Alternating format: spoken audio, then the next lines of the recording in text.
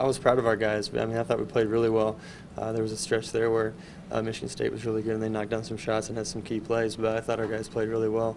But for me, it was very difficult, so I just tried to do what I could and provide encouragement and, do everything I could, talking to the players and everything, knowing that I couldn't be out there. But that's over, that's behind us, and we got to make a run from here on out. It's just, taking responsibility for your actions and being accountable. And, when everybody does that, it's easier to, learn from that situation. So, I've moved on and I've learned from that situation, and I'm super excited to play.